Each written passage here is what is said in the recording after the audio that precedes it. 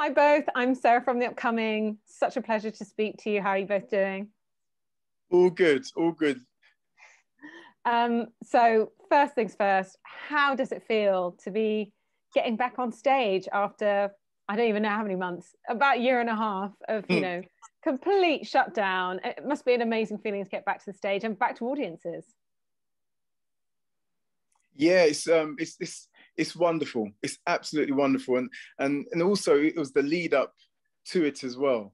The rehearsal period and just meeting new cast members and and old cast members as well after such a long time. It was just such a build of anticipation. And like you said, just that long period of time not doing what we love to do. Oh my gosh, you just start realizing just how precious it actually is. And then actually just to hit the stage in front of a live audience, oh my gosh, it was so overwhelming, I tell you. Yeah, to reiterate what Shaun said, being starved of, having that audience performer relationship, being in an auditorium, sharing stories, for me, there is nothing like the live experience of theatre. So to be coming back to it and to be coming back to this show, I mean, it's been an unreal feeling throughout rehearsals. Like you said, Shaun, it's just been absolutely magical. And, I went to the theatre the other day for the first time yet, probably about 2 years. And it did feel like it wasn't just returning to how it was before. There was a kind of different feeling in the audience, like such an appreciation, everyone hanging off every word. And so do you think there's also kind of that added layer to it? And even thinking about the story of The Lion King, do you think it might hit in a different way than pre-pandemic because of, the cathartic nature of following that journey? Perhaps hits people more in a different way than it did before. Absolutely. I think, certain lyrics definitely ring completely differently having come back to the show. Well, so I wasn't in the show pre-pandemic, but, now in this, in this version of the show, listening to the lyrics and listening to what they now mean, I sing the sun will rise, the sun, I know that the night must end. I know that the sun will rise and I'll feel this voice deep inside, this long night that we've had away from theatre, away from each other, to come back and sing those words, which meant something to me personally beforehand, but now they mean so much to so many people, Very true, very true. And I think what it is as well is that everyone, the audience have been starved of, theatre and entertainment. And there's a different kind of gratitude. There's a different type of appreciation for the arts, and like you said, it's not just, we were starved of so many different things, but, music and acting and performance, and it kind of resonates with the soul, and we were starved of that, and that's what I mean, the audience was starved of that, and it's just a different appreciation. We really feel the love. Feel the love tonight. You see what I did there? You see what I did? See how many song titles we can get in. And for you guys personally, what was it about The Lion King as a show, as a musical, that made you want to be involved with it originally? I mean, was it, going back, having watched the Disney animation as a kid? Was it seeing the show yourselves? What was it that made you want to star in this incredible musical? Oh gosh, I mean, where do we start, Kai? Where do we start? It's the storyline, it's the music, the iconic songs, it's the costumes, it's the spirituality, the characters. It just goes beyond. I mean, each year, that I've been in the show, it's a different kind of thing that kind of hits me. That I'm like, gosh, I'm so great. It's just so lucky to be in this performance, so lucky to be part of this. It means so much to, and so many different things to different people, and it kind of just resonates across all different age groups, from a young child to grandparents. Everyone's getting something from it, so for me, like you said, it was a storyline. It's the father-son relationship, it's the spirituality, and it's the music, it's the harmonies. There's an earthiness and a spirituality to it that kind of just resonates with me, and I love it. I absolutely love it. Mm-hmm. I came into the show, obviously I'm new to the show, but I grew up watching The Lion King on VHS over and over and over again. Like my mum would try to wrest it from my hands. That's how much I used to watch it. And I, you know, when it eventually came to the West End, I was like, oh my gosh, my favorite film is now a West End musical. And I remember the first time I went to see it, actually, unfortunately, it was like way past, you know, when it opened on the West End. But the first time I went to see it, and I was like, oh my gosh, the amount of theatrical elements, the music of the show, just the passion and the groundbreaking, you know, innovation that was in the show that I witnessed. I was like, I need to be in the show in some way, shape, or form. And I remember coming to my first mask fitting, and I was sitting with the guys from Puppets, and they turned to me and said, you know, every puppet has a different texture. So the level of detail that is in the show goes down to the texture of the actual puppets themselves. And I was like, there is just something on every single layer to be explored, to be enjoyed. And I was like, I just feel so blessed to be part of it. And do you think it's some of those elements that has meant this musical, like the stage version, has had such longevity? Because of course we know there's been many films that they've tried to put on the stage, things they've tried to put on the stage to film, and it doesn't always work, or something gets lost, or it doesn't have quite the same magic. But they seem to take something that was already fantastic with Elton John's songwriting and etc. But they did make it something new, and it is this new creation, and they have added so many elements, you know, specifically for the stage. So do you think that's what has meant so many millions of people over the world have wanted to see it? Yeah, of course. And, you know, and the thing is as well, you know, for people that haven't seen the show, you know, as soon as it starts, it draws you in. You feel part of the performance. It's no longer audience and an artist on stage. It becomes one, you know, and I think with the Lion King, it's quite a unique thing. You know, it's very unique that it becomes like a dual kind of performance. The audience feel like they're part of the story. You know, and I think that's the magic as well. It's something that Lion King does, and it's quite unique in itself, you know? It's also the blend of so many theatrical conventions from such an international like wealth of techniques. You know, there's stuff from Balinese dance through to you know, Japanese puppetry. There is so much. So yeah, I mean, even being part of the show, every time I look up, there's something else that I've missed. You know, you can't see the show once because you only have, you know, one set of eyes. you know, I think what contributes to its success is that there is every single time you come back, there is something else that catches your eye and you go, oh my gosh, I had no idea, you know? Yeah. It reminds me, Sorry, carry on. No, it just reminded me of a story of a lady. She came to see the show, and I've said this a few times, but she came to see the show, came backstage, the stage door, crying her eyes out. And, you know, so I was, you know, we came down and I was like, oh gosh, you know, obviously the performance wasn't that good tonight. And she was crying her eyes out. And she said something quite profound. She said, you know, I'm gutted that I'll never get to see that for the first time ever again. And that's just the Lion King in a nutshell. You know, and you know, like Kayi was saying, you know, there's always these new elements and these new things, and it kind of blows our minds all the time, to be fair. But because it's something that's always organic, it seems like it's alive and it's always growing, it's always expanding. You know, it's quite a wonderful thing. And you know, the stage and theatre is not really known for its diversity, particularly mainstream theatre. So do you think there's also something incredible about this show, that it does celebrate lots of different cultures, African music, African culture, and also, you know, gives roles to a lot of non-white actors, actors of color, that other shows, it just feels like progress is very, very slow on that front in terms of diversity and representation. So is that something else that's quite important about this show, really, in mainstream theatre? I think, you know, with The Lion King, the way it was conceived, obviously, you know, it's from Africa and everything else, and the kind of the resonance and the thread is African, and the spirituality. But what I love in its conception, that Julie Taymor, she said, right, I'm just going to kind of mesh all of these beautiful cultures together. And so naturally, of course, that draws in different cultures from, we have Brazilians, we have Japanese, we have Chinese, we have, oh gosh, who else, Kai? We got, all these different cultures, this melting pot. Yeah.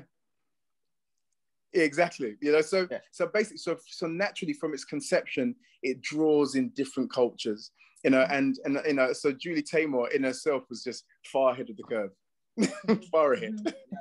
And I think, in that, you've got such a diverse show in itself. Like in terms of its inception, it's such a diverse show within itself. It brings in, as you said, Shaun, such a diverse cast to tell the story with such authenticity. But then also through that, you end up with an audience that sees themselves represented. So the audience, when I look out and I see such a multicultural audience, it warms my heart every single day, because there's something literally on that stage, again, like from the ground up, as I said, for literally everyone.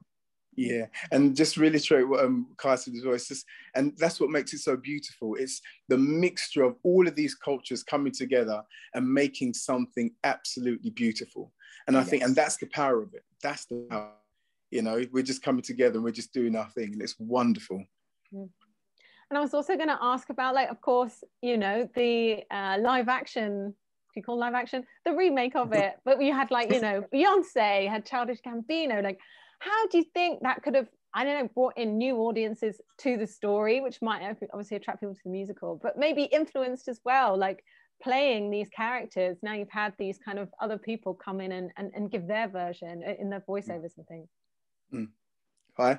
I was just going to say, when you have people with such international acclaim coming forward to tell, again, this very same story, we have Janique who plays Nala. Obviously, in the film you had Beyonce who played Nala.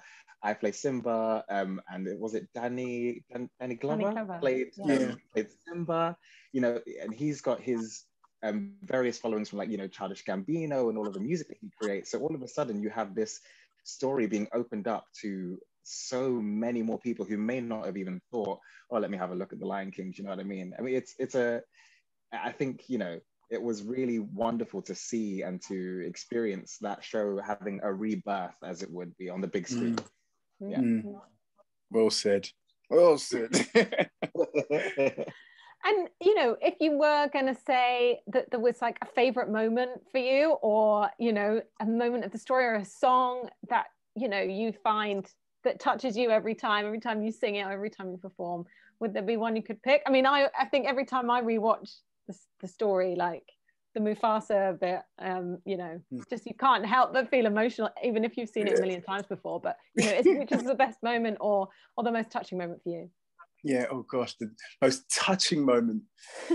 Oh man, so now that you've kind of rephrased it that way, I've got a favorite moment, but I do have a touching moment, and for me, it's when in the show, it's when Kayi's singing his song, and he's singing these words, you'd promised you'd be there, and there's this anguish and this thing, I'm alone, but I know you're there, but I need to find you, and I need to find who I am, and that gets me every time when it comes to a touching moment, and so emotionally that always gets me, and especially how Kayi sings it, he smashes it. I'm not saying it because you're here, you're there, that but he absolutely smashes it every time.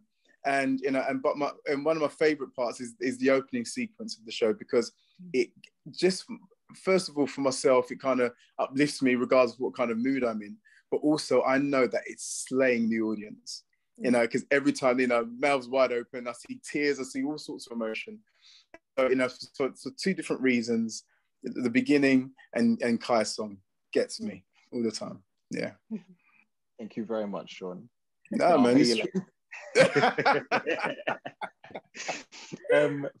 For me, in terms of a moment that really touches me while I'm doing it, and again, I'm not saying this because you're here, Shaun, but it is definitely the moment where, because something that Simba says the whole way through, or one of his main things throughout the show, is, I just want one word from my dad, one word. And when Shaun says Simba, when I'm underneath the stars with, the mask of Mufasa having come together, but that hits me so deep, because we've all loved and lost family members, etc., and especially through this period we've just been through. Everybody has lost something, whether it be your job, whether it be friends, family, etc. So to finally get that moment where hope, all of a sudden hope blooms on the horizon. I think that moment, I'm getting goosebumps talking about it. But I think that moment really gets, in that moment there is complete silence in the audience. It is such a tender moment on such a massive scale. So yeah, it blows my mind. And in terms of a moment that I'm not part of, I mean, I'm always having my makeup done during this moment. But again, Shaun, listening to you sing "He Lives with mate. You," it's a masterclass. It's a vocal masterclass. But also, again, that sort of that father-son teaching moment, because the song breaks up into sections where he talks to young Simba, who is me as well. And he imparts this advice, this that parental guidance. So yeah, it's beautiful. And you might have already answered it, but in just kind of, what do you think is the takeaway message from the film, and why is it that people should come and see it? Because I think even when I used to watch the films, when I was slightly older, I was thinking, God, this isn't really a kid's film. It's kind of it's quite hard hitting. There's lots of these big themes in there. It really does take you on a journey. But what do you hope that people will take away, and what would be the message for you? Oh gosh, hope definitely. And obviously the stories about the prodigal son, finding yourself, finding your place, within in life, or or the circle of life, and family, just how important family is, and that no matter what, you are loved.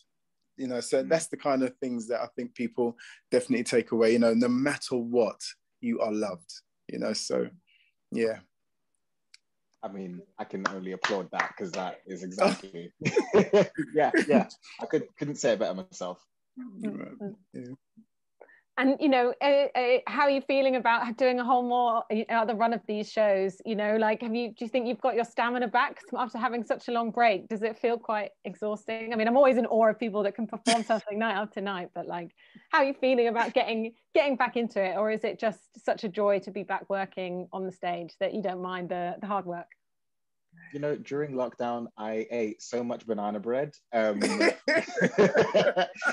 to come back to theatre and start rehearsals for this show, towards the end of the last lockdown period, I was taking myself running. I got myself up to doing 10K, and there was no amount of physical stamina that could have prepared me for what this show is. But again, it's the stamina's coming back. We're all getting back into the swing of it. But I look around the room, when I feel like I've got nothing left to give, and I see all of these incredible artists giving 110%, and dancers doing backflips, people singing even though they didn't necessarily have a voice that day, and I'm like, what is my excuse, really? I can always give more. I need to, all of us, rise to a level every single day that maybe some days we didn't think was possible. And I think that's just the camaraderie and the tenacity of, the theatrical spirit in each of us. Yeah. I mean, adding a little smidgen to that, because he's just completely covered the whole thing, but exactly that. And also, we have responsibility. A lot of the audience are coming for the first time, and so we take, as much as we maybe don't take ourselves very seriously, we definitely take the art seriously, and we take the show seriously. And we always want the audience to, especially if they come to this for the first time, to have a real experience of the Lion King and the Lion King family, because we love what we do. We love it. We love the people in the cast. We love, the whole thing. So we want that to resonate, Yeah. Right, well, I think I'm out of time, but it's been such a pleasure to speak to you both. And even though I've seen the show before, I'm definitely going to have to come back and see it now, because you've absolutely sold it to me. And yeah, best of luck with this run of shows. And yeah, thank you so much for taking the time to speak to us. Thank you very much. Thank you so much. Thank you so much. Thank you. Lovely to speak to you. Thanks. Bye.